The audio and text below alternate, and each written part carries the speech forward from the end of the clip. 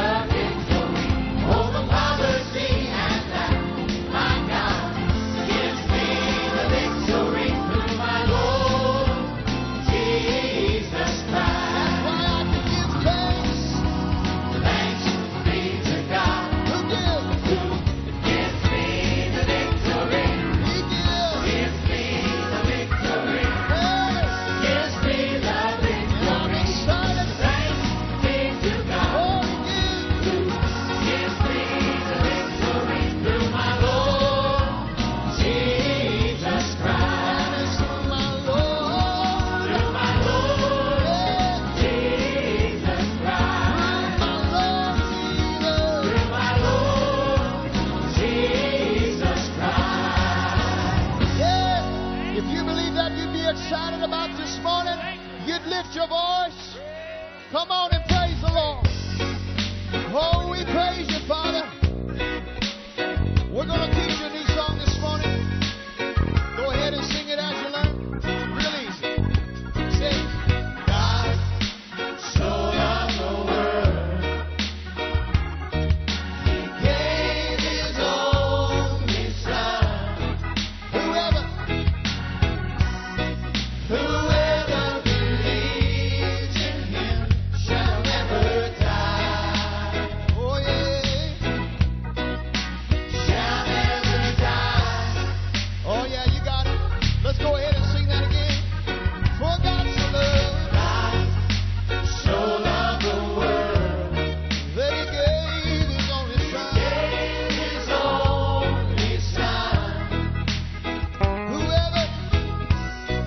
Whoever believes in Him shall never die. Oh, shall never die. Shall never die. We're going to go to the chorus. We're going to say, I'm a whoever. I'm a whoever. Come on, confess it. He's talking about me. Say it again. I'm a whoever. I'm a whoever. It must be me. It must be me. Yeah. God so loved me. Oh, God so loved me. He gave His only Son. He gave His only Son. Because I believe. Because I believe in Him, I'll never die. Hallelujah. We'll never die. I'll never die. Hey, come on, let's sing that again. God so loved me. God so loved me. He gave His only Son. He gave His only Son. Because I believe. Because I believe in Him, I'll never die. Yeah. I'll never die. Oh, I'm a whoever. I'm a whoever. He's talking about me. He's talking about me. Yeah, I'm a whoever. I'm a whoever. It must be me. It must be me. Sing it again. I'm a whoever. Oh, I'm a whoever. He's talking about me. He's talking about me. Yeah. I'm a whoever. I'm a whoever. It must be me. It must be me. It must be me. Yes. It must be me. Yes, it is me. It is you. Yes. It must be me. Sing it again. It must be me. Thank you, Lord. We are what God says we are. Amen. Thank you, Father. You're so wonderful. We give you praise. Let's sing words. Worthy is the Lamb that was slain. Worthy is the Lamb. Worthy is the Lamb that was slain. Worthy to receive. Sing it again. Worthy. Worthy is the Lamb that was slain.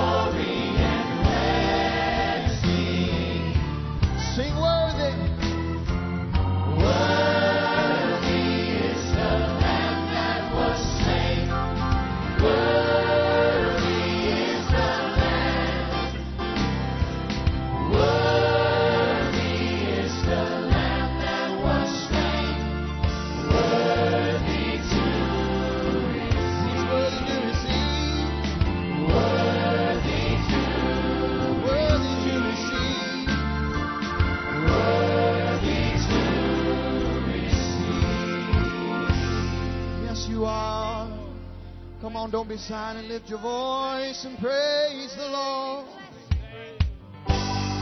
Holy, holy are you, Lord God Almighty, who was and is to come.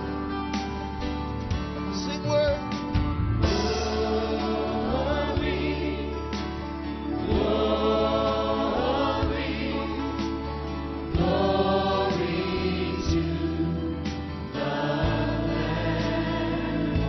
Glory,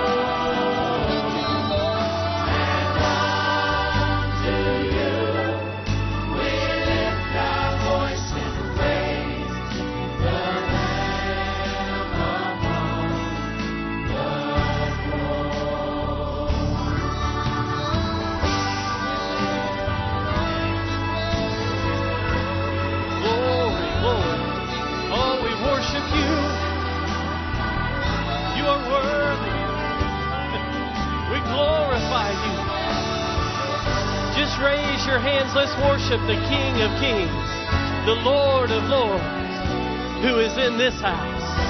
Glory. We worship you in this place. We glorify you. We magnify your holy name. Glory, glory, glory. Oh, you are so worthy. Such a worthy, loving God. Glory. Praise the Lord. He's so good, isn't He? As we're worshiping the Lord, I kept feeling like there was somebody that was hurting, and you're hindered in the way you worship because you're hurting. And there's pain in your life. I don't know if it's physical or emotional or what it is. But we love you. We want to hook faith with you. We don't want to embarrass you, but we just want to pray with you. So if you're hurting today, would you just slip your hand up, raise your hand so we can hook faith with you? Praise the Lord. Just hold your hand up. If you're believing for healing in your body, raise your hand. If you're hurting emotionally, physically, financially, whatever it is, just raise your hand for a moment. Family, if you look around and you see somebody with a raised hand, just reach over, put your hand on their shoulder. Don't bother them other than that. And we just want to pray and hook faith with you, because He is worthy and able. Dear Lord, we come to you right now boldly, unashamed, knowing you are the King of Kings and the Lord of Lords, knowing you are our healer, our deliverer, the one who lifts up our soul, lifter of our head, Lord. We come to you right now and we say, heal them, deliver them. Whatever the burden is, the anointing destroys that yoke that binds, renders it harmless, never to be used again. We bind that up in Jesus' name. Pain, discomfort, we curse you and say, loose, be free. We thank you, Lord, for your healing power, for your delivering, for the mind, Lord. Put peace in there. Set peace, your peace upon them, that their mind would be at ease right now, in Jesus' name. We thank you for it.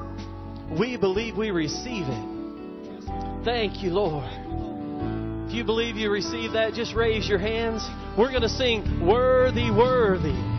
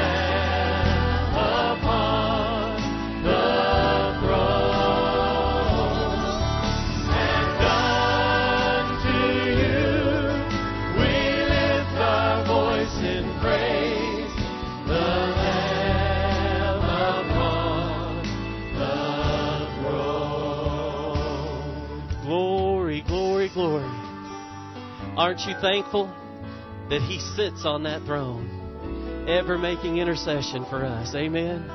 Glory to God. Turn around, smile at somebody, shake their hand, give them a hug, and you may be seated.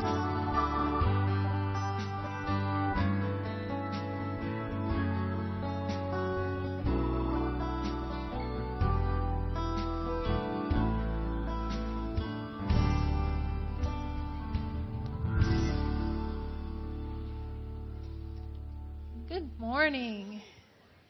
What a good way to start the service. healed and set free, loved by the Most High. Welcome this morning. We're so glad you all are here.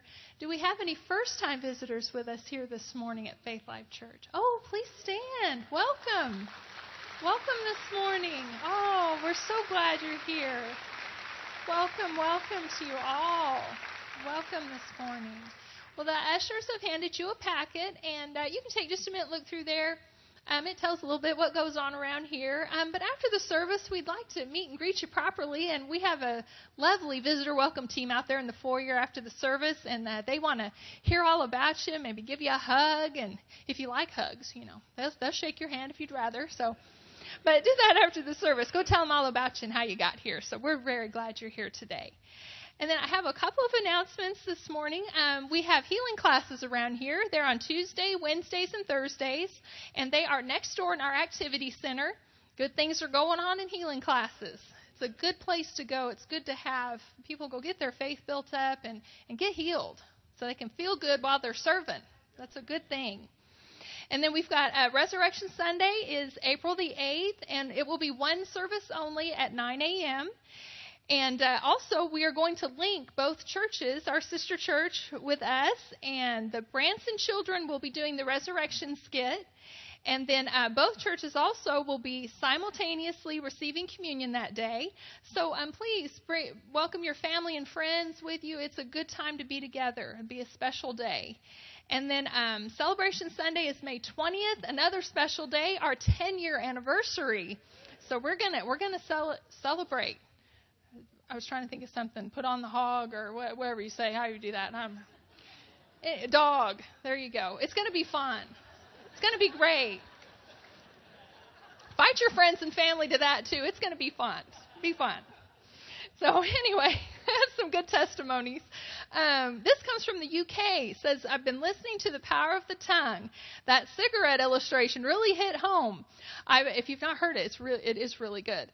It says, I've probably for 6 or 7 years have said, I can't read my Bible. Well, I'm beginning to say, I love my Bible, which I do, even one line at a time. Thank you, Lord. And then this one from the UK also says, since finding your site on the internet and listening to Brother Moore teach, my faith life has gone through the roof. Thank you for making your ministry available to me here in England. Isn't that good? We're all a part of that. That's fun. And then this man has a ministry. He's an evangelist, and I got to talk to him one day. He's very fun to talk to. And he had sewed into the Hangar Project at Sarasota, and he now has a brand new ministry airplane. So praise the Lord. And then this one is so cute. If you're believing for a vacation, this will encourage you. We were heading to Disney, and we were able to leave town 2 days earlier than planned. We had just sewn $100 into the Sarasota project, and on my last day of work, I won a $25 gift card, and I thought, well, increase has begun. Well, and as I arrived home, there was a car blocking my drive, so I had to pull in the yard. This person was giving my wife a $500 check for our trip. And when they got to Florida, the hotel was oversold, so they sent them to their sister hotel, which was $400 a night, but they honored their price of $79 a night at this nicer hotel. Well, it said we pulled up to a castle, a very fancy, huge place. I took my note in with me that said, talked about their $79 a night. Well, we were looking for Candid Camera. The Clampetts had just arrived in Beverly Hills, it seemed. And then they went down to the ice cream parlor to get their kids something, and they were out of the kid size, so they gave them the normal size for the kid price. Well, everywhere they turned, there was blessing and increase. And he said, I teach a lot about the ravens delivering your blessing at the place you're supposed to be at. Well, we couldn't find our car out in the huge parking lot. There was hundreds of vehicles the next morning. Well, I saw a raven, a crow, sitting on top of a vehicle out in the middle of all these cars. Well, I took a closer look, and it was sitting on our car. So we found it quickly, and also there's a $16 charge a day to park there at the hotel, but they got it for free. And they were just thanking God for his provision, and they were getting to go to Sarasota for a Friday night service, so they were looking forward to that too. So let's stand up and thank the Lord this morning. Father, you are so, so good to us, Lord. Your word is going out and helping so many people, Lord. We are so thankful for that, Lord. To be a part is it's humbling, and Father, we just honor you today and thank you for it, Lord. Thank you for provision and ministry planes and ministry going out everywhere, Father, and helping people with their vacations and blessing them, Lord. We rejoice with these that rejoice, Father. It is because of you. We love you. We give you all the glory and all the praise today, Father. In Jesus' name, amen.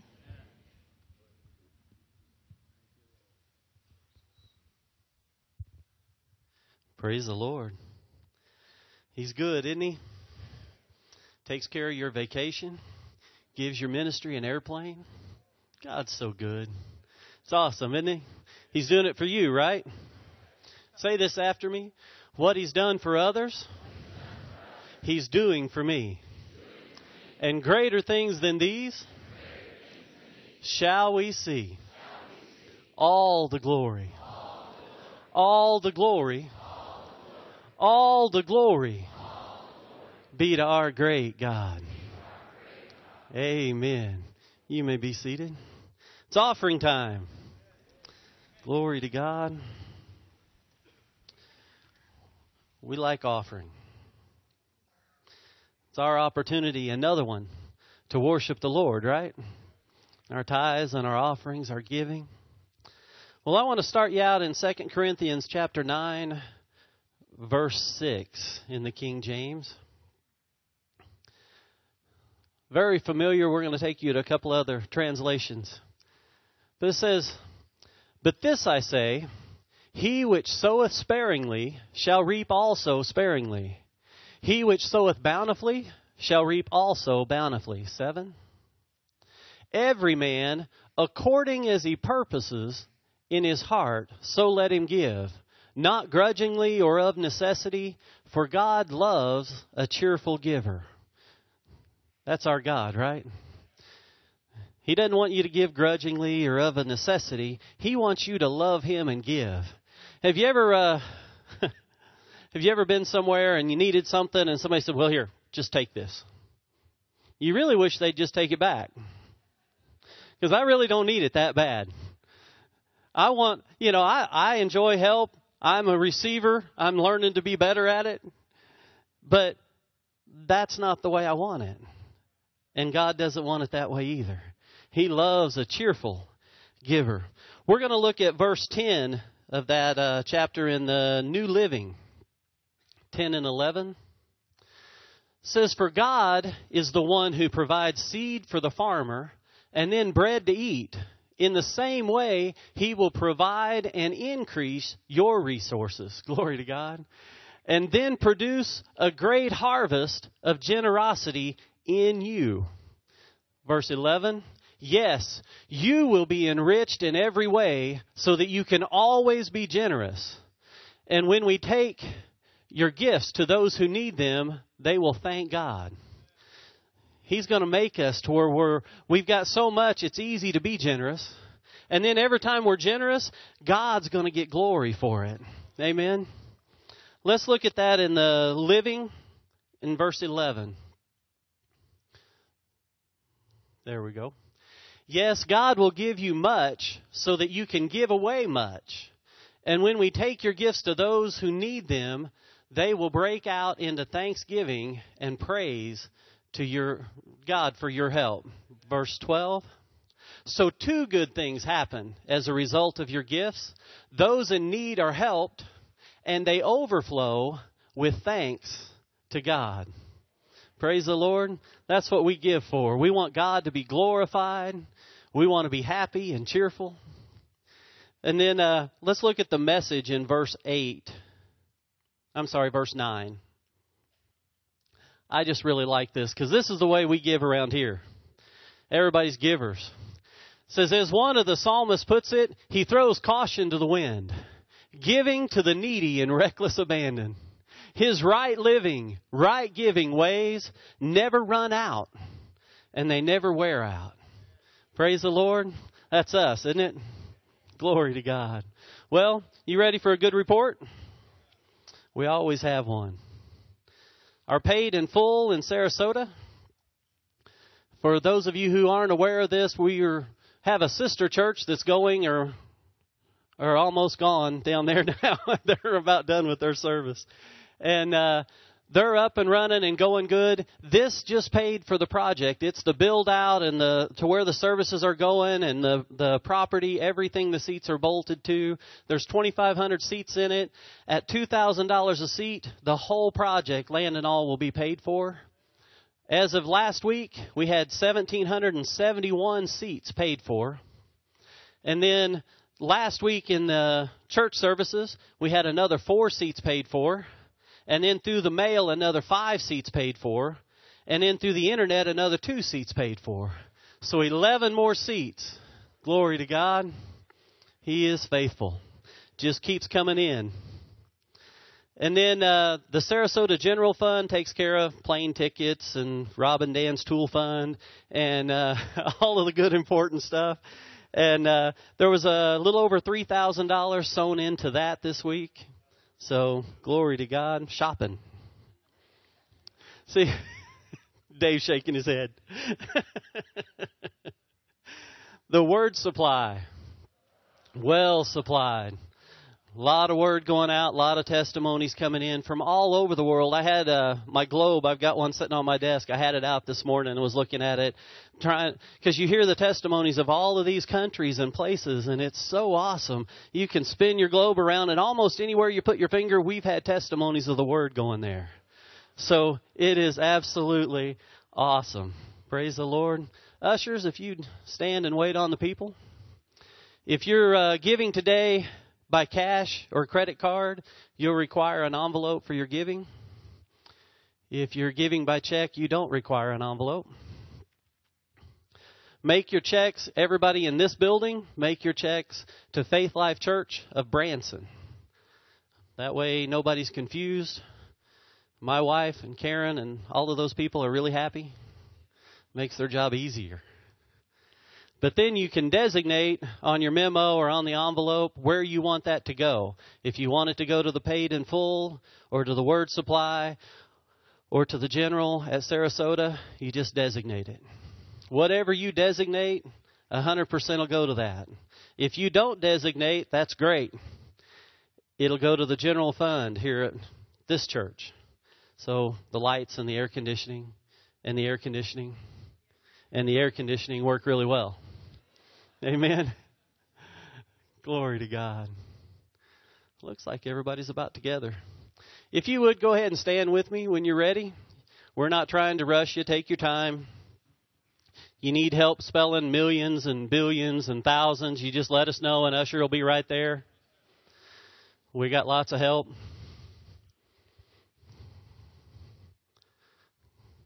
If you have your offering ready, go ahead and just raise it. We're going to worship the Lord with our giving. So pray this after me. Dear Lord, we thank you for being so good to us.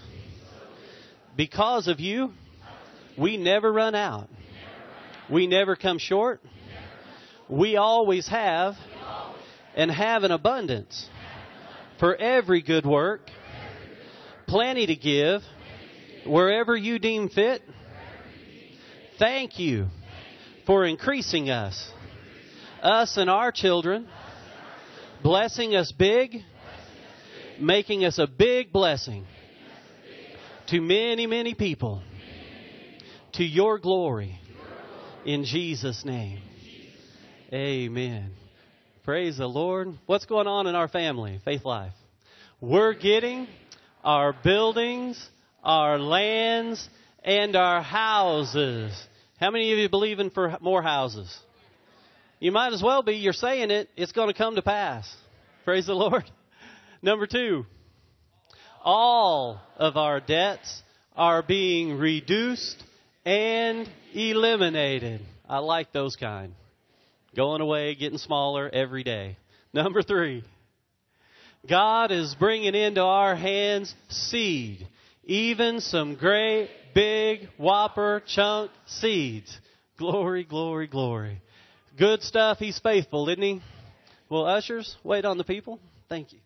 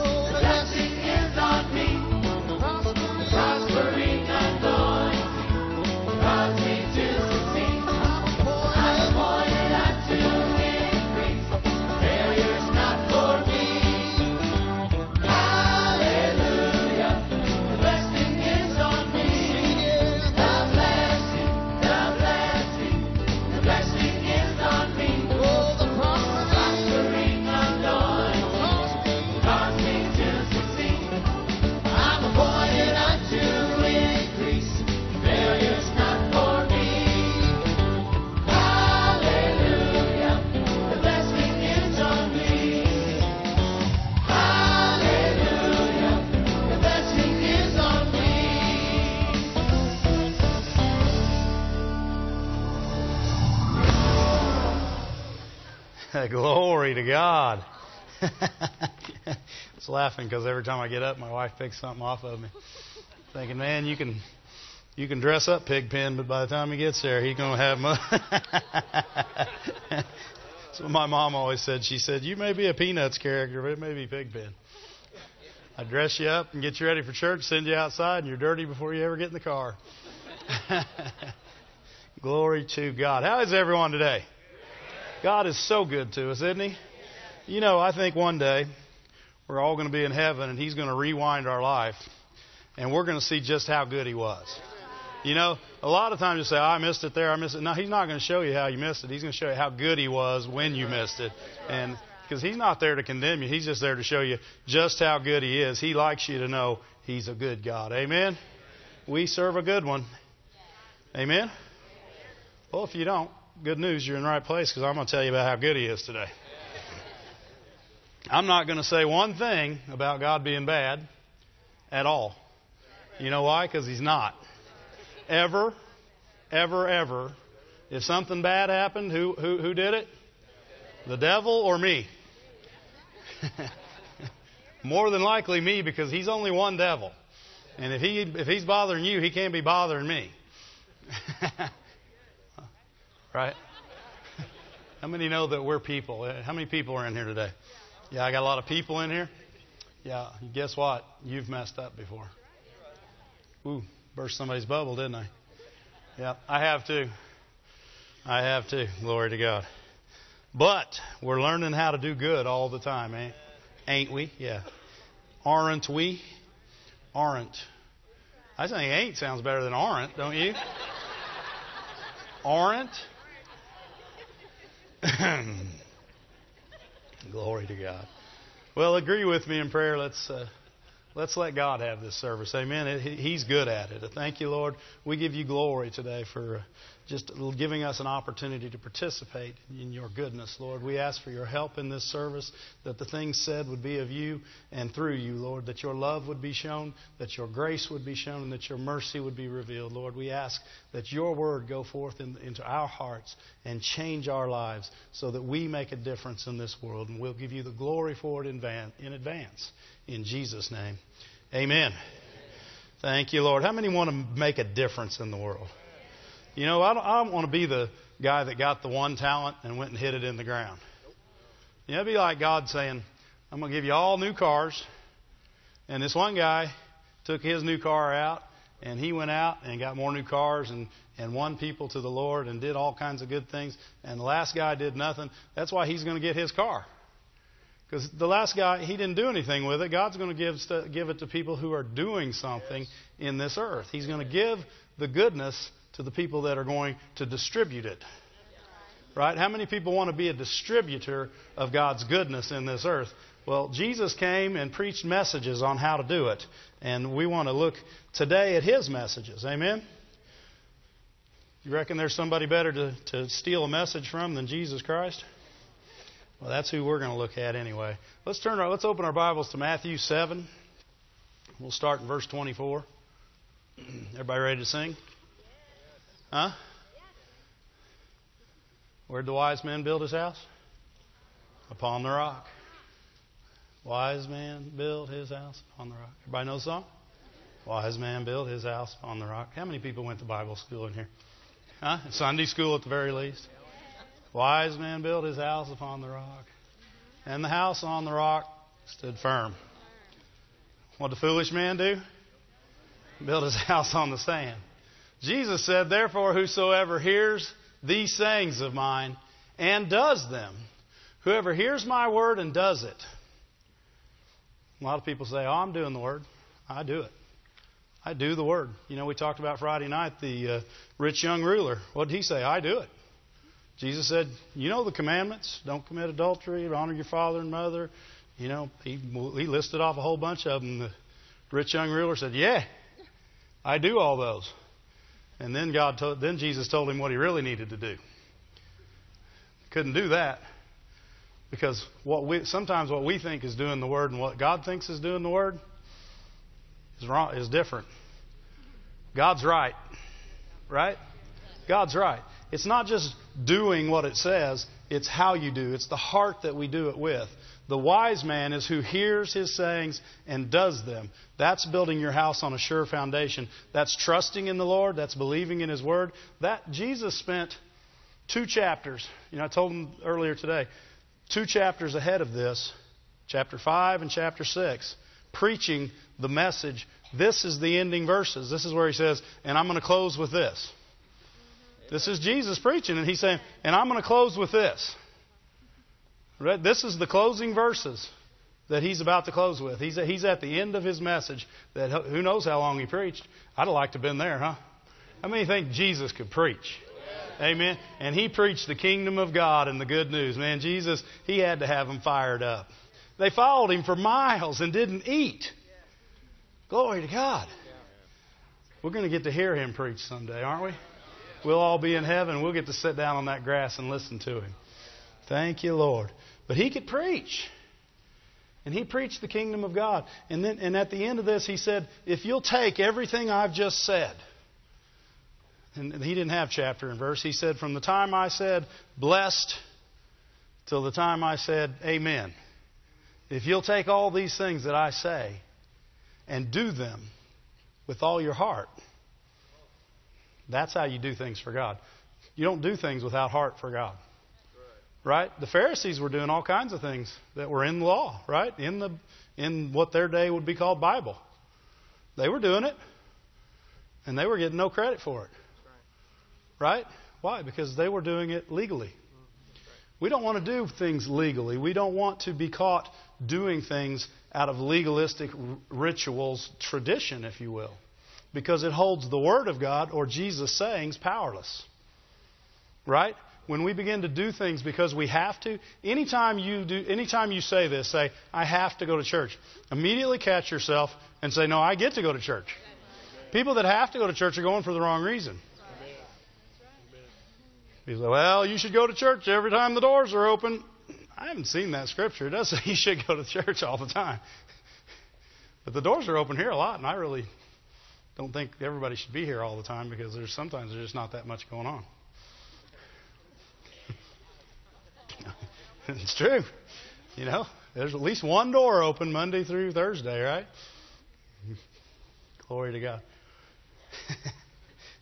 A wise man builds his life, not just what he does, but his life on what Jesus says.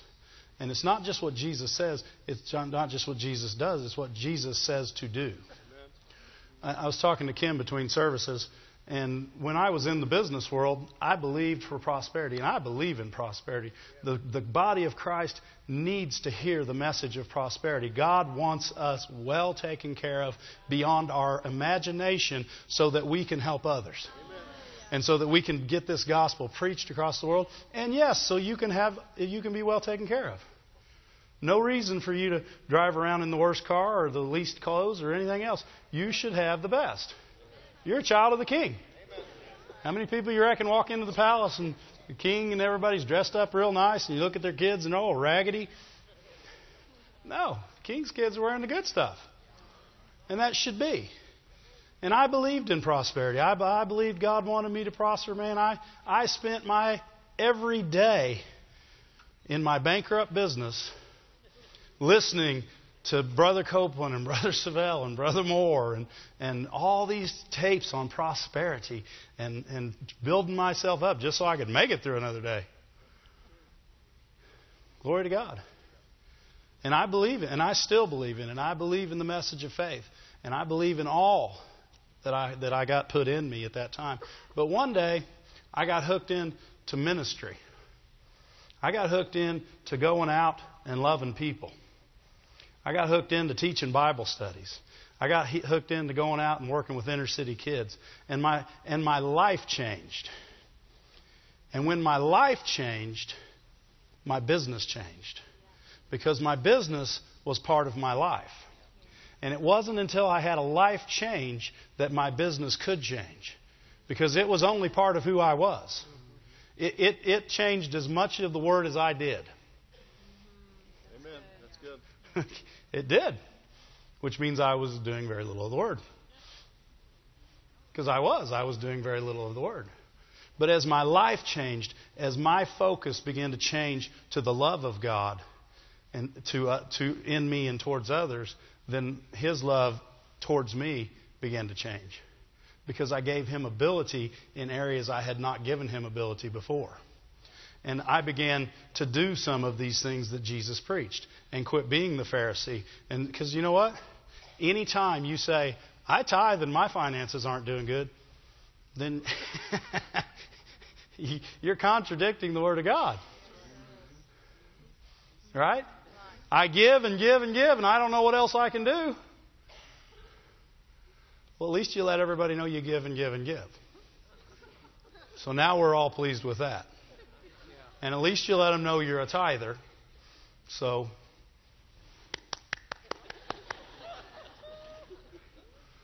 because if that's why you did it, there's your reward. Right? And I've been there. I have been there. You know, and you guys, many of you may have, probably not. You're way smarter than me. But man, I remember when I was believing for prosperity. And I said, God, I've given. I gave you my last $75 out of my bank account. I need. Why aren't you helping me? It says in the Bible I'm supposed to prosper. And you know God say that whole time? Yep. Yes, you did, and yes, you are. But He still didn't have that ability in my life. At least everybody knew that I was giving and tithing, though, right? And I don't want you to think it's me. It's not me it's the problem. I'm giving and tithing.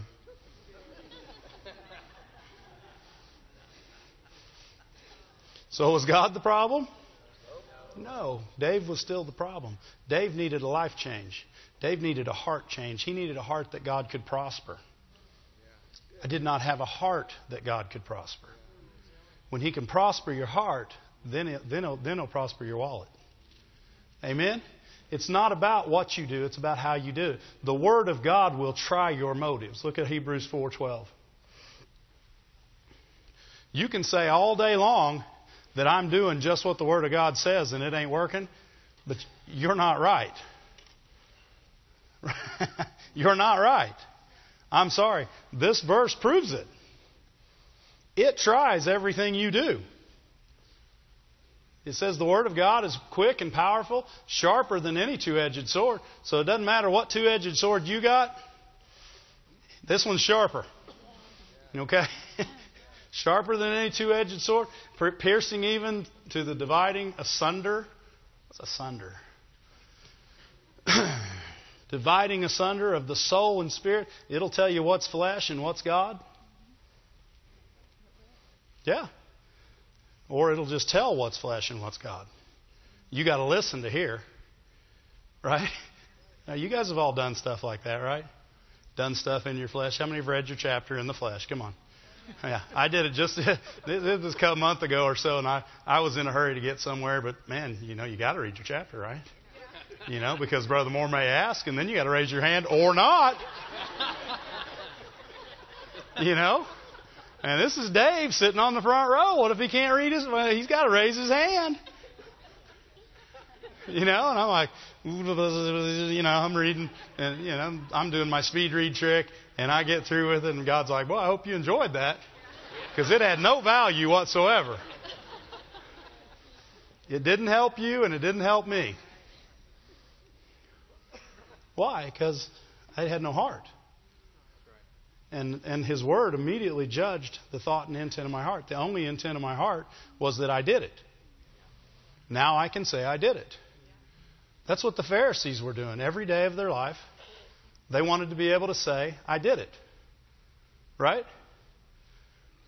And the Word was judging them every day. Because their did it had no value. We don't want to do things so we can say we did it. We want to do things so we can say we are it. It is who we've become. It is my life. Right? When Jesus became our life, then we began to do things the way Jesus did them.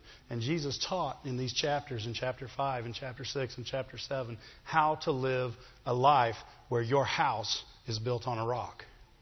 Where your life is built on that rock. Where no matter what comes against you, and be guaranteed the storms are coming. He said, the rains came down and the floods came up. The rains came down and the floods came up. Everybody's been to Bible school. Come on. The rains came down and the floods came up, and the house on the sand went splat.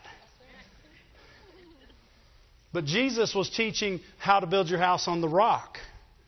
He was teaching how to not fail. God doesn't teach how to fail. He teaches how to succeed.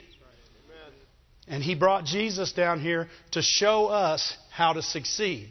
And Jesus started in the book of Matthew, well, or probably in all the four Gospels. This was His message. This was the message of the kingdom of God. And He said, if you'll listen to my sayings, if you'll hear my sayings and do my sayings.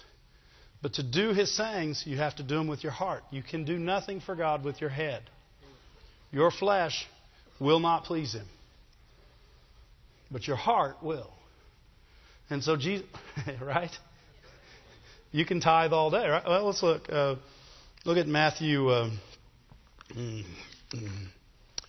Matthew 23.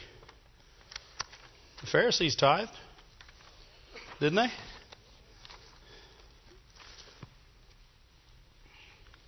they? And they wanted you to know it, by golly.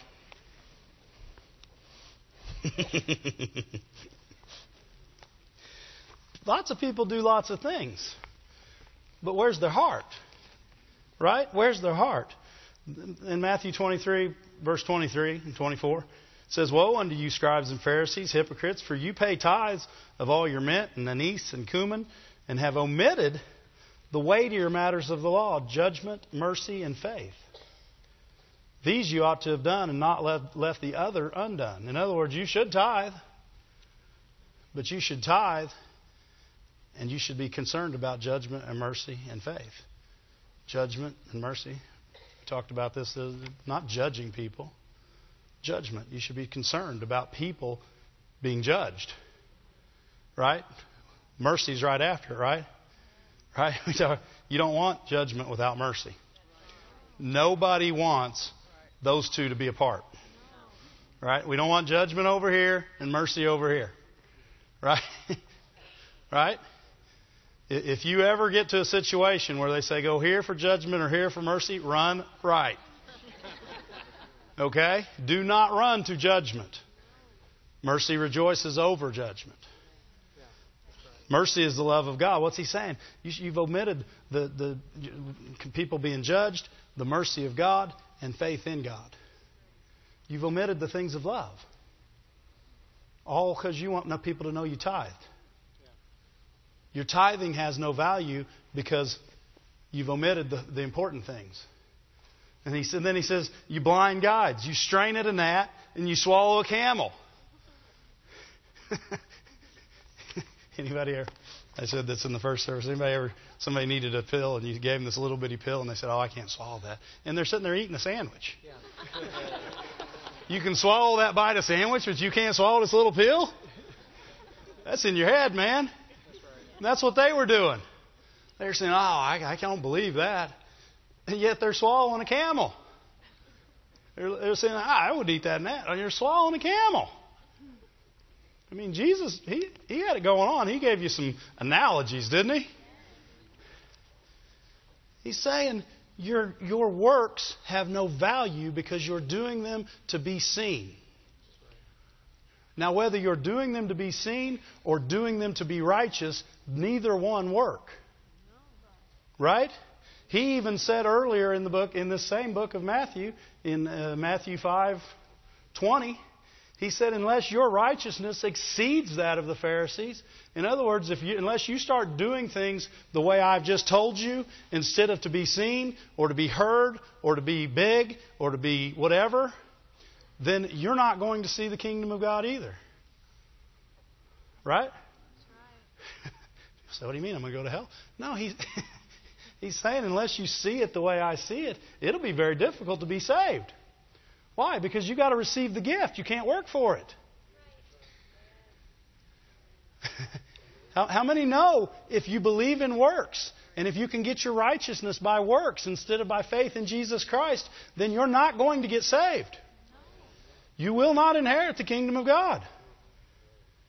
Works isn't going to cut it. And that's what he's saying. He's saying, you know what? You can't believe in their righteousness and get to heaven. Not only that, you can't believe in this form of righteousness and understand the things of God.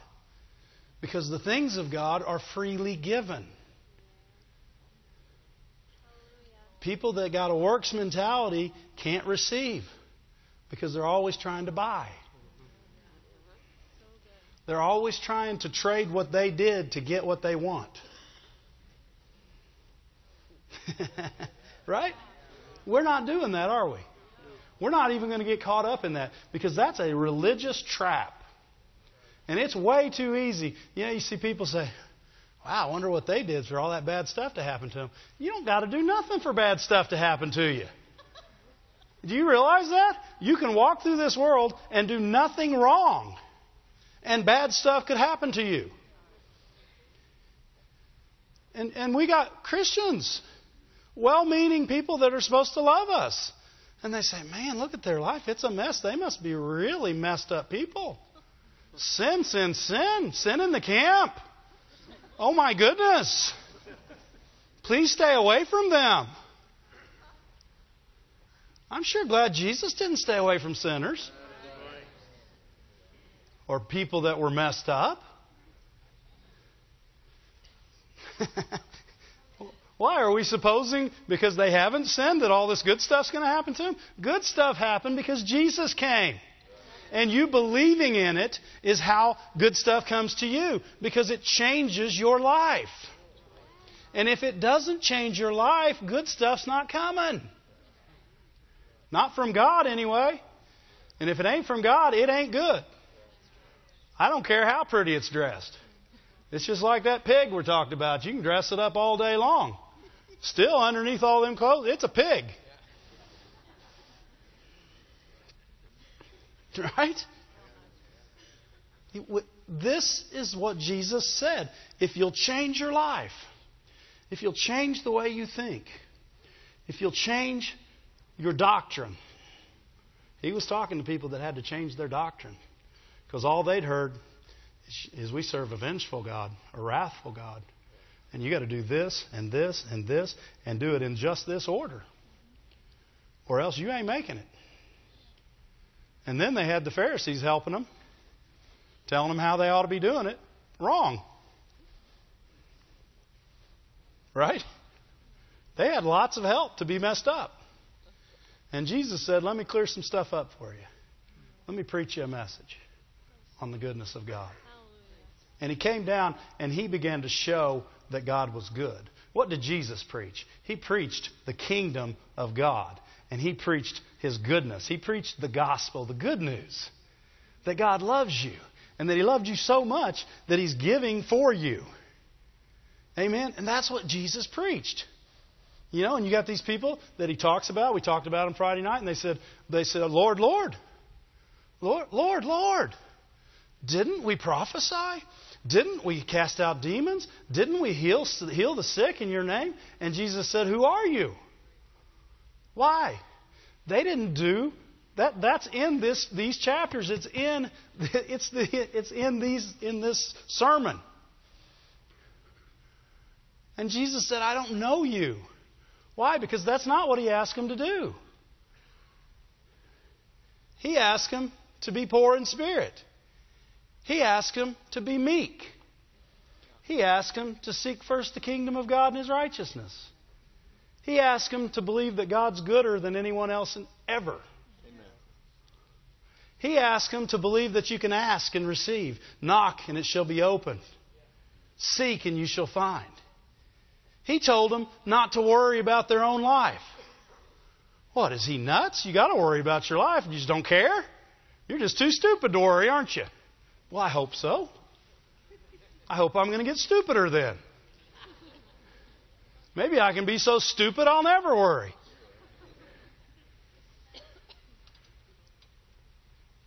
Jesus taught the kingdom of God. Then He healed the sick.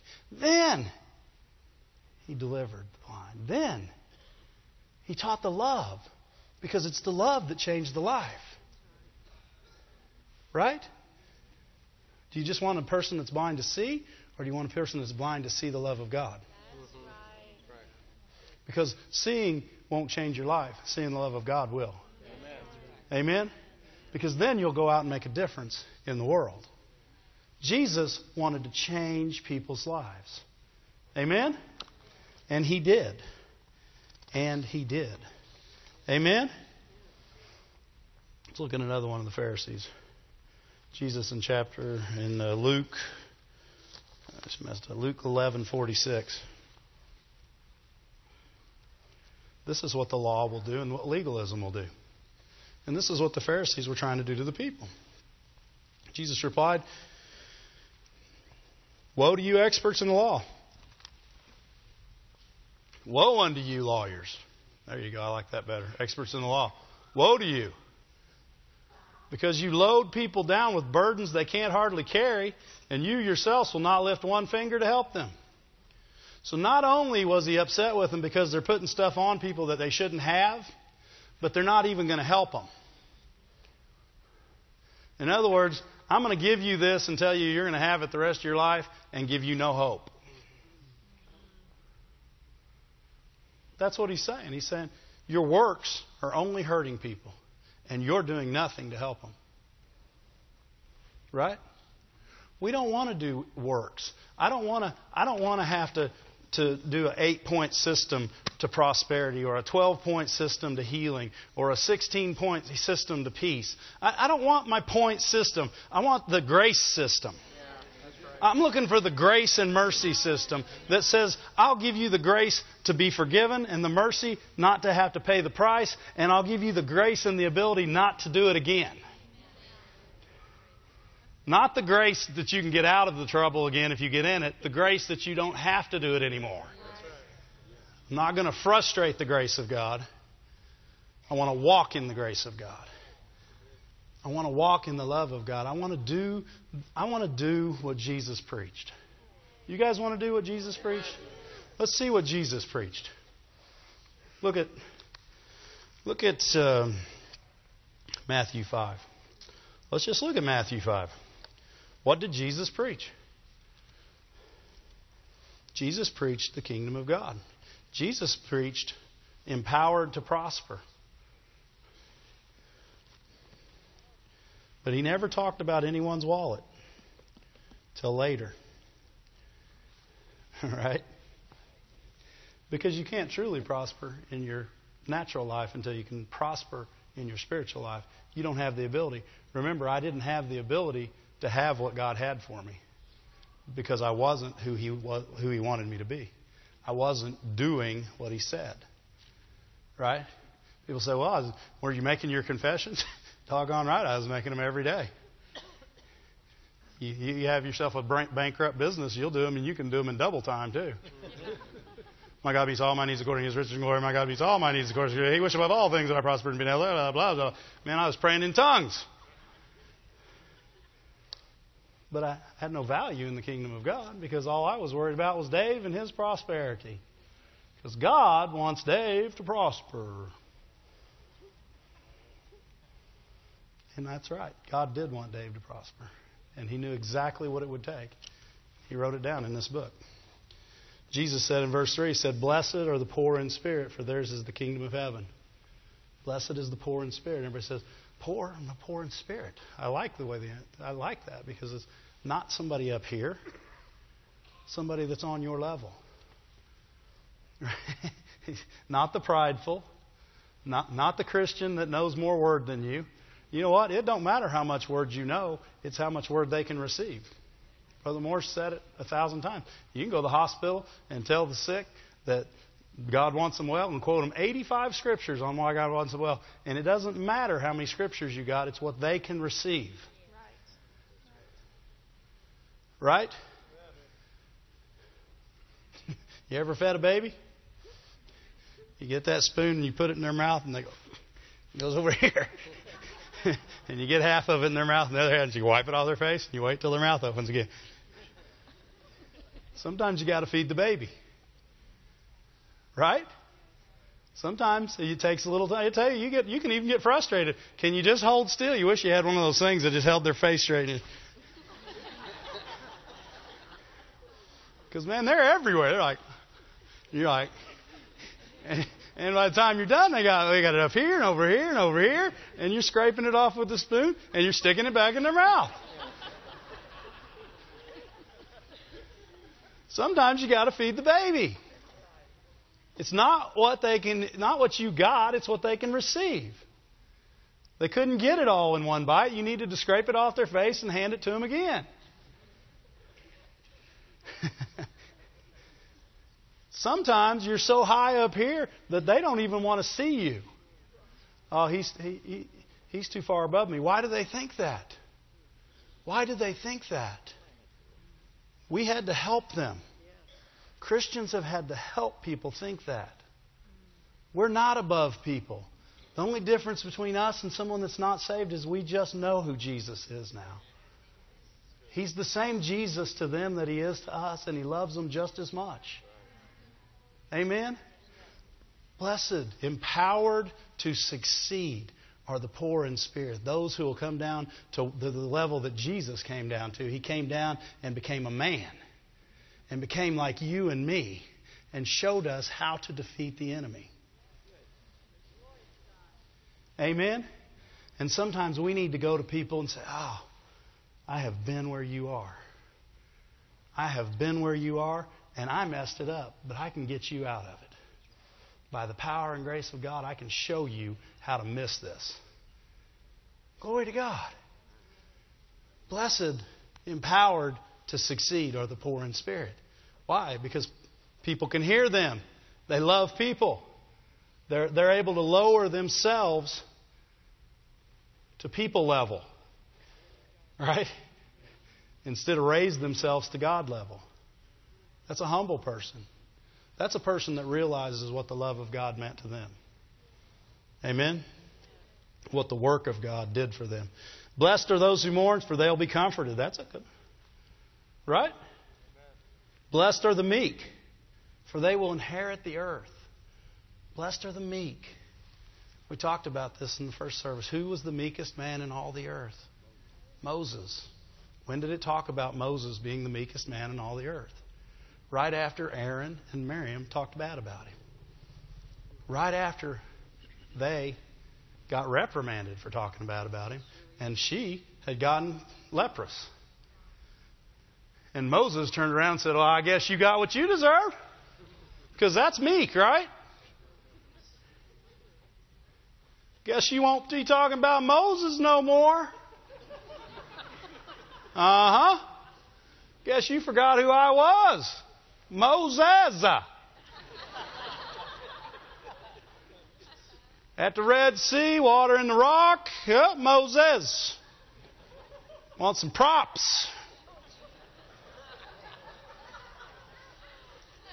That is not meek. You know what meek is? No, Lord, heal her. Love. Love. The meekness and the gentleness and the kindness of God in Moses called unto the gentleness and the kindness and the love of God in God. And said, heal her. I don't want bad. I don't care what she said about me. That's the meekest man in all the world. And God said they'll inherit the earth. Why? People will run to somebody like that. I know I've talked bad about you, Brother Dave, but I need help. Okay. I know I shouldn't have said that, Cassie, but can you help me? Yeah. That's a meek person. That's somebody who doesn't care about themselves. They care about others. And they are going to be a complete conduit for the love of God. Amen? They'll inherit the earth. They'll inherit the earth. Those are the people that will have people around them all the time that are messed up. Say, I don't want a bunch of messed up people. If they'll come around you, they won't be messed up. What happened to Miriam after he said, no, heal her, Lord? Took her hand back out. She was good as gold.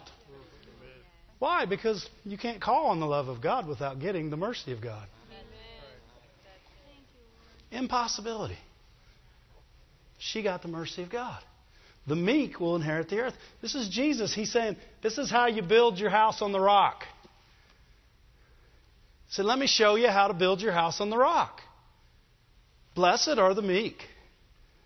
Blessed are those who hunger and thirst for righteousness, for they will be filled. This is how you build your house on the rock. Blessed are you if you are hungry for the things of God, the truth. Amen? Not just seeing it, being it. People that hunger after the things of God, chase them down. Amen. They're unwilling to be average. They're unwilling to only see enough for them. They want what their portion is and enough to give to others. Huh? You ever seen those kids? They run in and they see this stuff and it's free and they grab one and they say, oh, but my brother's outside. Can I grab him one too? Sure they do. That's the love. That's what love does. It grabs enough for you and others. It's not just looking to satisfy itself. It's looking to satisfy all. Hungers and thirsts after righteousness. Blessed are the merciful.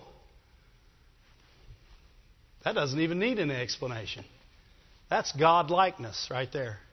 The number one characteristic of God is mercy and love. It is who He is. It's what He is. It's not just who He is. It is His very being.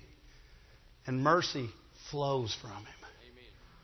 You can't go far enough to get outside His mercy. You can't do something He says, I don't want you back. I wash my hands of you. You will never see a day where God sends somebody away. Ever.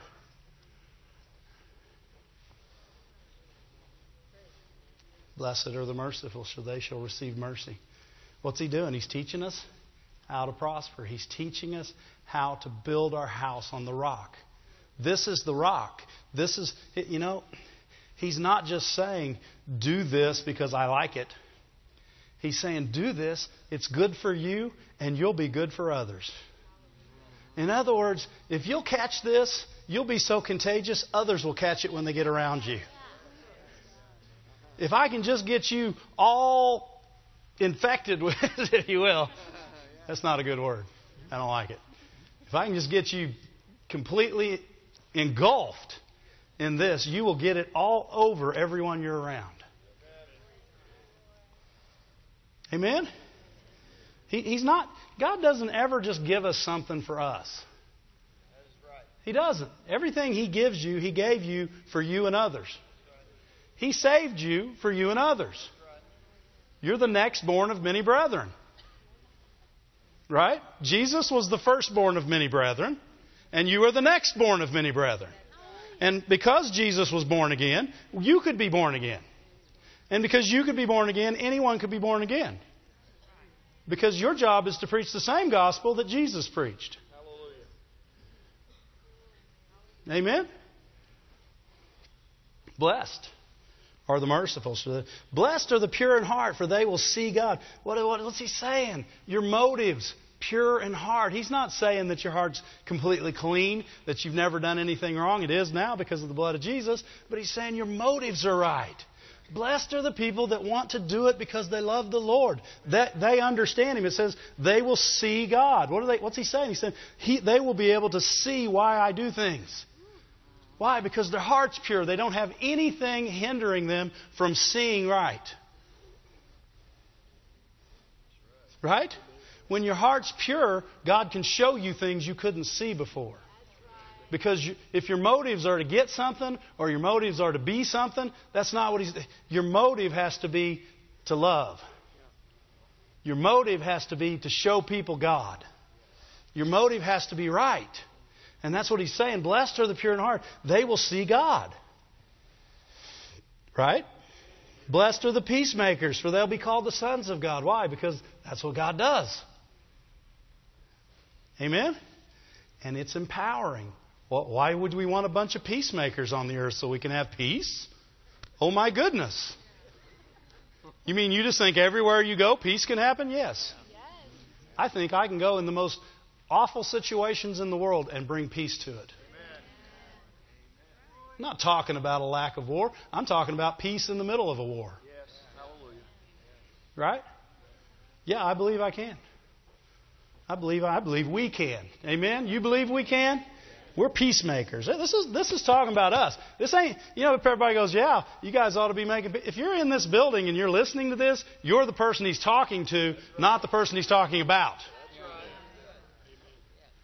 So if you're sitting there being a victim, stop. Because you're already the victor. He's talking to you.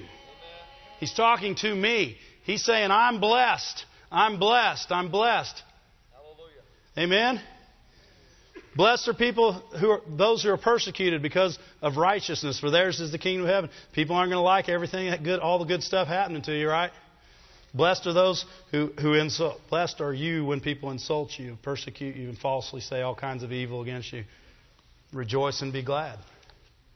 Why? What's he saying? He's saying go out and try to make people say bad things? No, he's saying when you got the goodness of God happening in your life, everybody ain't going to be happy about it. That's right. And when they talk bad about you, don't get offended. Don't ever get offended with them. Don't get mad at them. And never hold unforgiveness towards them. Forgive them immediately. Then he goes on and he talks about who we are. Why? Because we're blessed. If you're this, now you're the salt of the earth. You're the light of the world. Why? Because now you have the ability to preserve and show the way. Why? Because you're blessed. You're meek. You're a peacemaker. You're merciful. These are the people that he wants leading the way. He doesn't want the ones that are mean and hard and know more than everybody leading the way. He wants people who love. He wants people who refuse not to love. He's saying, you are the salt. You preserve. You are the light. You show the way. That's why he says, put your light on a hill. And then he said, let people see your light. He said, let's just go to it. He says in verse 16, in the same way, let your light shine. Let your light shine before men so that they'll know you have a light. Is that what it says? Let your light shine before, so they'll know you got a light? Nope. No, your light is not your deeds either. Remember, because it's going to talk about your deeds after that. Your light is the goodness of God in you. It's blessed is the meek. It's blessed is the poor in spirit. That's your light. When you become that, you become a light. And when you're the light, he says, let people see it. Let your meekness be known. Let your peace be known. Let your mercy be known. Why? Because it glorifies your Father in heaven. He's saying, be that light so that the glory goes to me. Not so you get into heaven. Not so you can say, look what I did. I went there and peace happened. That's because I'm a peacemaker.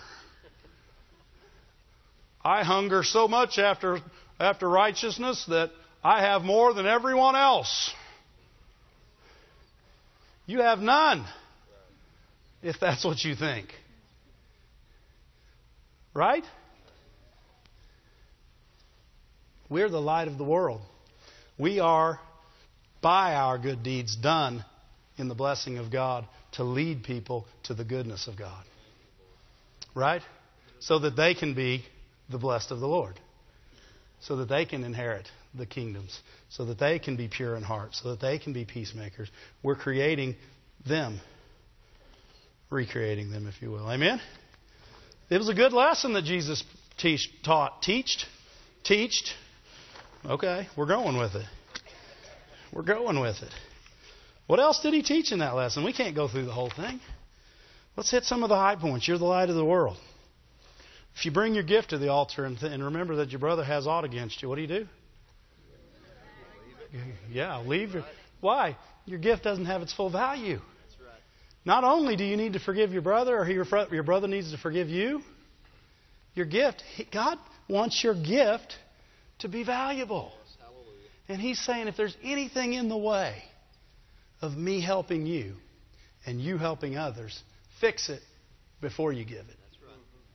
Why? Because true giving is done with a pure heart. Amen? Pure giving is done out of love. Pure giving expects results, but never demands it. Okay? Jesus was the purest gift ever. And God expected results beyond results. He demands no one to be saved, but expects everyone to. That's a pure gift. That's a pure gift. Glory to God. I like Jesus preaching. He's a good preacher. Jesus talks about adultery. He said, I tell you, if you even looked at a woman wrong with lust. And what's he saying? He's saying, hey, guys. Sin doesn't start in the bedroom. It started somewhere way long ago. He's helping people. He's not telling them they're sinners or not. He doesn't say, don't commit adultery. He says, if your eye is causing you problems, you'd be better off not to have it. Right? What is he saying? He's saying sin ain't starting at the point of sin. It started at the point of lust. What's he really saying? I don't want you hurt. I don't want other people hurt. If you can see this, you can fix it before it ever starts. That's right. Amen. Amen? Because how many knows He'll forgive any of these things? He'll forgive them all. We serve a good God. Right? What else did He preach? Let your yes be yes, let your no be no. Don't be wishy-washy. Don't have to promise people 1,000 things. If you say yes, make it yes. Why? Because that's how you'll be most effective.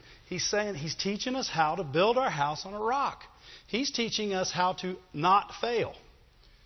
He's saying if you do at the end of this sermon, he says, if you'll do these things, then it doesn't matter what storm comes, you're standing.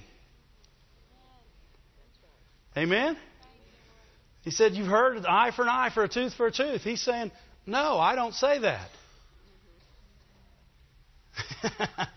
Well, what's he say? He said, hey, if somebody demands your coat, give it to them. Somebody slaps you, turn the other cheek. What's he saying? You're not like them. You're not like them. Don't play their games. Don't get involved in their games. You're not like them. Don't be like them. And then he goes a step further. He says, and it said to you, love the people around you and hate your enemies. And Jesus said, He said, I tell you to love your enemies. Pray for people who despitefully use you. Why? Because He loved them. What's He saying? I'm going to empower you. I'm going to empower you to be the love of God in the earth. And to be that, you have to do this.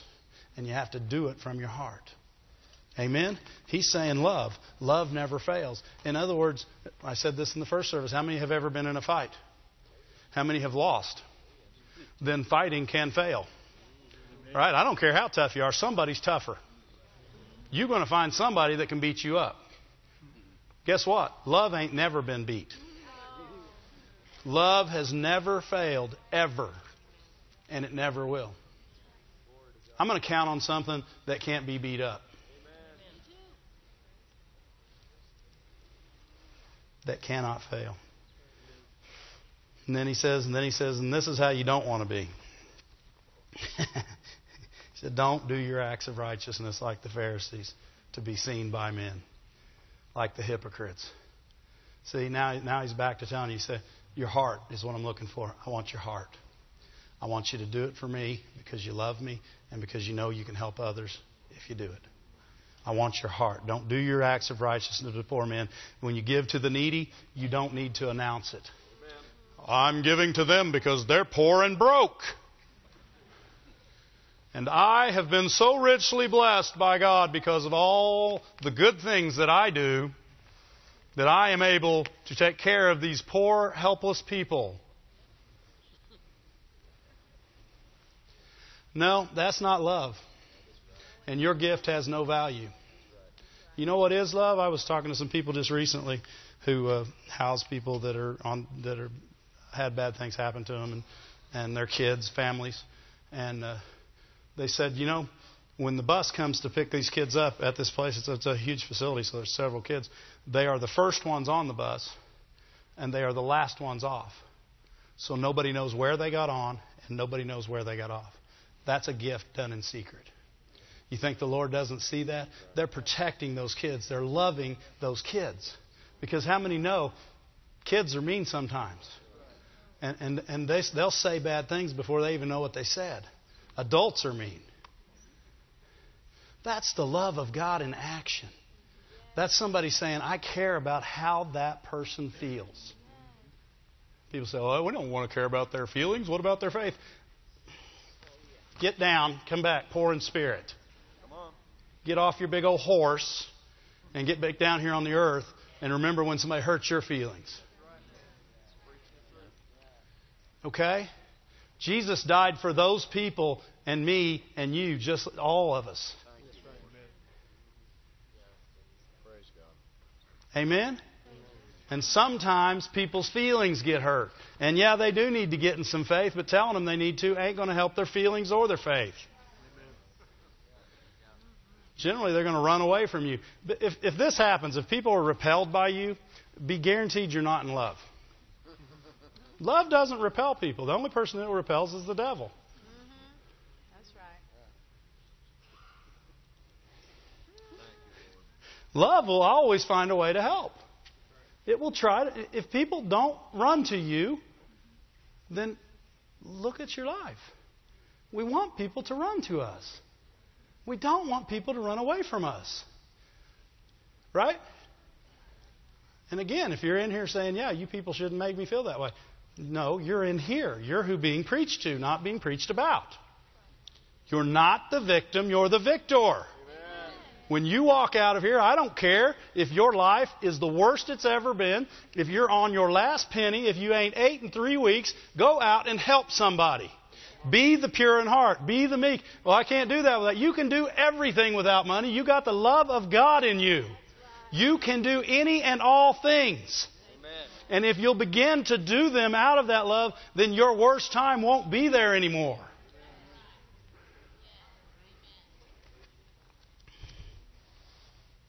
And he says, when you pray, don't pray like the hypocrites. Don't pray to be seen or tell people how big your words are or how much you know. You ever been asked to pray? And you know you weren't asked to pray immediately, so you get time to think about it. So you're thinking about all the scriptures you want to pray and exactly how you want to say it. None of you guys have done that, so I have. So don't do this, okay? Because it has no value. Because you're just wanting people to know how spiritual you are, not how much you want them well, not how much you want them helped. Right? Don't pray like the hypocrites who babble. That's what he calls it, babbling. Why? Because that's what it means. That's its value. You'd be better off to pray, Lord, I don't know what can happen here, but help them. Give them mercy. Amen? Why? Because he's not doing this to talk against the people praying wrong. He's trying to help these people. And he's trying to help other people through these people. And if he can teach them how to pray, he can not only help them, he can help many others through them. See, God's not, he sees so much more than we see. You know, we see, we don't want to pray like those hypocrites. No, we want to pray like Jesus said. That's even better than not wanting to pray like the hypocrites. Right? He wants our prayer to have value. And he says, forgive if you have aught against any. Why? Nothing you do has value if you don't. Forgiveness is the ultimate act of love. Right? He forgave you so that he could have you back. Amen? And if you can't forgive, then you don't know love. Somebody didn't like that. Wow. No, really. It's very serious. If you cannot forgive, you do not understand love. And if you want true understanding of the love and freedom, forgive. Choose to forgive. Amen? And you'll have a freedom like you've never had before. Huh? And you'll open up doors to God that you thought you'd never see. And when you fast, I have to read this one anytime somebody asks me to fast. Fast? That's how I look when people say fast. Don't eat? I'm going to fast green beans for the rest of my life. I'm going to fast celery every day. Just don't make me fast Little Debbie's or cheeseburgers. When you fast, we're not doing it to be seen. What is he saying? I want your heart. Your heart doesn't do it to be seen. Your heart does it to make a difference. It doesn't care if anyone ever knows, as long as it did what it was intended to do. It's not about who knows. It's about what it did. Amen? That's what he's saying. He's not telling you not to be like the hypocrites. He's telling you to be like him. Amen? To be like love. Don't store up for yourself treasures on this earth. What's he saying? Is he saying, I don't want you to have any money? No. He's saying, don't put your hope in that money. That's not where your hope is. Because I want your heart. What's he saying? Your heart's where your treasure is. I want your heart. Don't put your heart in your money. Put your heart in me. Why is he saying that? Because he needs your heart?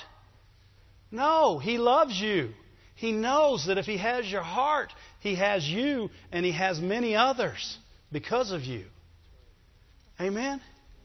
He's not saying don't have money. He's saying don't put your hope in your money. Put your hope in me. Right? You believe that? This is Jesus preaching. This is what we ought to have on CD. If you got Bible on CD and you want to listen to a good message today, listen to Matthew 5 through 7. You'll hear Jesus preach. Amen? Then he said, no one can serve two masters. What's he saying? Keep your heart with me. Don't serve money. Don't serve your job. Don't serve your family. Don't serve me. And all this other stuff you'll have. Amen? He says, don't worry. Don't worry about your own life. This is Jesus' message. What's he doing? He's teaching you how to build your house on the rock. Sure foundation. A sure foundation. Amen? This is a sure foundation. Don't worry about your life. What you're going to eat. What you're going to drink. What's he saying? Trust in my love. Is he saying don't go out and get a job? No. No. No, that would contradict his own word. He's saying don't make your job your hope. He's saying I'm your hope. I'm your God. I know what you have need of. Don't worry about these things. What's he saying? Cast your care on me. He said, why is he telling you this? Because he's going to tell you what he wants you to do. Because he's saying if you're doing this, you can't do this. But he doesn't say it that way. He says, don't do this, do this. And what did he tell us to do? Seek ye first the kingdom of God and his righteousness. And all these things will be added unto you. Don't do this. Seek ye first the kingdom of God and his way of doing and being right. And all these things will be added unto you. Glory to God. Then he told them not to judge. Right? Told them how to help their brother. Take the log out of your own eye. Why? Because he wants you to be able to help your brother. Right? Amen. Isn't that what he said? He said, why are you trying to help him with a beam in your own eye? He said, first take the beam out of your eye, then you will be able to help. That's his motive. He's saying, fix you so you can help them. It's his motive. And that's what he wants your motive to be. Be blessed so I can help them. Be meek so I can help them. Be this so I can do that. That's God. That's the message of Jesus Christ. I like it. How many want to do this? How many know we have everything inside of us to do this? Glory to God. And then he starts talking about how good God is again, because he's getting ready to end his message. All right, he is. He says, ask and it'll be given unto you. Knock, the door will be open. Seek and you shall find. Right? Why? Because he's been talking to all these people and all the time. He said, if you're doing this, just continue down the line. These are the things that can happen in your life. Why? Because if you're doing what's happening, what he talked about in chapter 5, you'll be able to do this with the right heart. People that are doing, meek people, ask for the right things. See what I'm saying? He's talking to people that he believes in. Amen? Ask, and it will be given unto you. Then he says, how many of your dads, if you ask them for bread, will give you a stone? Or a fish, will give you a snake? He said, they're nothing like your Father in heaven. They're nothing like Him. As good as they can get, He is so much gooder. Amen. He is the gooder us, us. And you can't get gooder than God. And as good as God gets, He'll get gooder if you'll let Him. Amen? And He's trying to get this to us so that the goodness is in us, so that we are gooder. Amen? And that the things we do are out of His goodness and out of His love and out of His kindness and out of His mercy. Not a need to be seen, not a need to be respected, not recognize my gift, not recognize who I am. Do it like this. And then he ended it and he said, there's only one way to do this, and it's a very narrow way. Right? But he said, enter that way, because there's a whole bunch of people trying to do it by works. There's a whole bunch of people trying to do it other ways. There's a whole bunch of people that are going to go off trying one way or another. But this is the way. And it leads to life. Not just yours. Everyone that you encounter. He wasn't just leading to your life. Put it up. Matthew 7:13. Enter through the straight gate, for wide is the gate, and broad is the way that leads to destruction, and many try to enter in that way. 14. Because the straight is the gate, and narrow is the way that leads to life, and few find it. What's he saying? Do it the way I just told you. Go back to chapter 5. He didn't have chapters then. He said, go back to blessed, the first word I spoke in this message, and begin to live this message, begin to breathe this message, begin to be this message, and you will be on the path that leads to life. Not just life for you, life for everyone you encounter, life for those around you. Why? Because now you're meek, now you're a peacemaker, now you're not worrying about your own life, you're only doing things for God. Your motives become pure, and you built your house on the sure foundation, the rock of Jesus Christ. And because you've done that, you now have a God-given ability in you to be the answer in every situation that He puts you in. Sure foundation. Sure foundation. Back to our verses. 7:24. Therefore, this is what He's saying to us today now. We've just heard Jesus' message. We've just heard the message that He preached. And now He'd say, whoever hears my sayings and does them, you'll be likened unto a wise man. How many wise men do I got in here? How many are going to build their house on this rock? How many are going to quit seeking after the things of God and seek God? Because that's where the things of God are found. Amen? You want to find the things of God? Go to where God is. And don't look for His hand. Seek His face. Glory to God. Stand to your feet. Thank you, Lord. Matt, you got a song? This little light of mine, oh, I'm gonna let it shine. This little light of mine, I'm gonna let it shine. This little light of mine, oh, I'm gonna let it shine. Let it shine, let it shine, let it shine.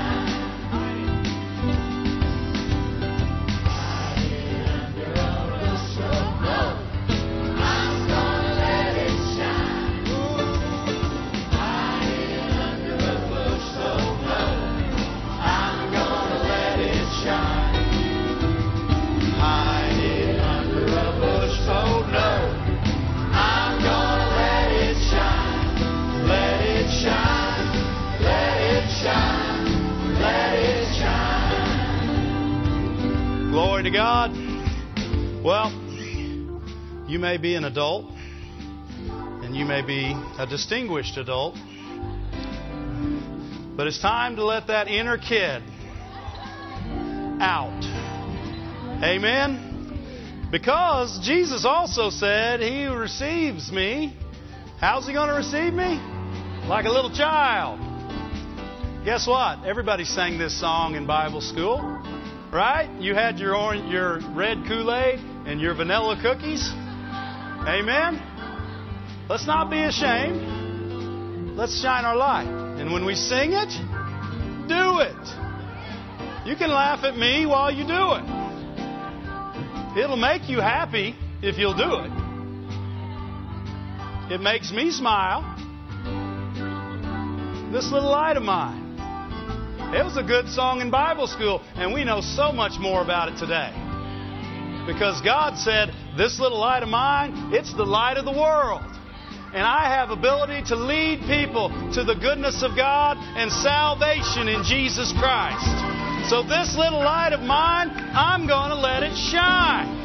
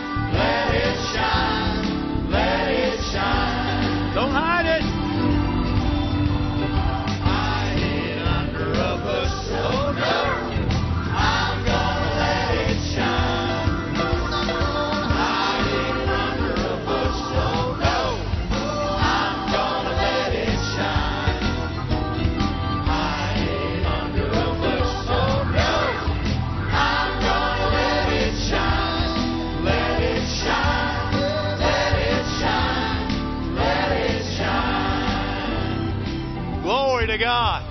And we ain't going to let Satan it out either, are we? Okay, sing it. Don't let Satan it out. I'm going to let it shine. Don't let Satan it out. I'm going to let it shine. Don't let Satan it out. I'm going to let it shine. Let it shine. Let it shine. Let it shine. Glory to God. He's helping us, guys. He's going to take us to levels we never thought we'd get in prosperity, in faith. This is the foundation you put your house on. Faith is in your house. Prosperity is in your house. But if the storm comes and blows your house over, faith and prosperity go with it. But when we live the message of Jesus Christ, when we live for Him, when we do what we do because of Him, then we become unstoppable. Unstoppable. It doesn't matter what storm rages. It doesn't matter what comes near us. We're going to stand.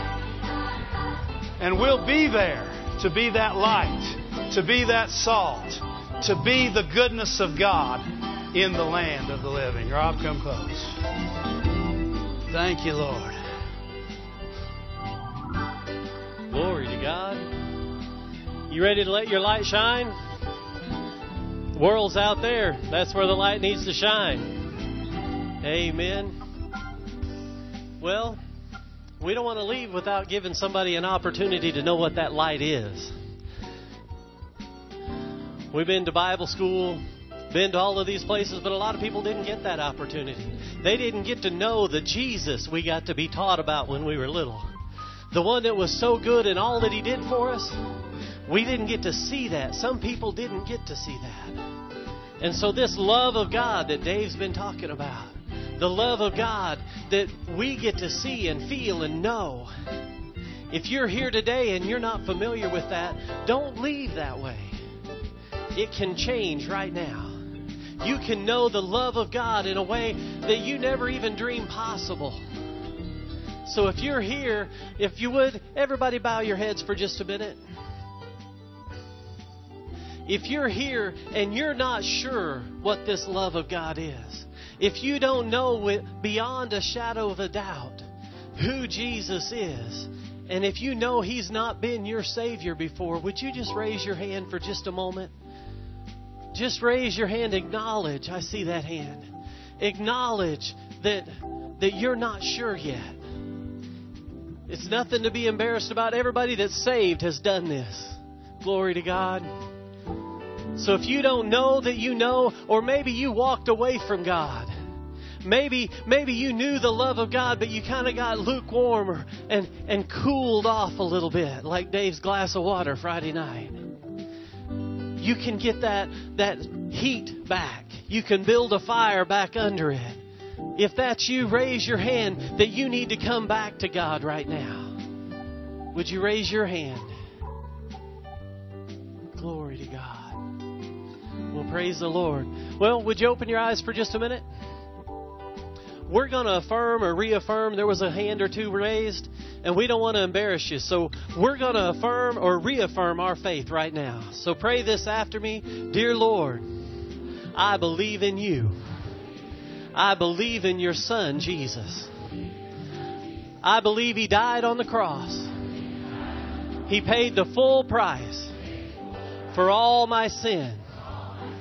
I believe you raised Him from the dead, and He's alive right now.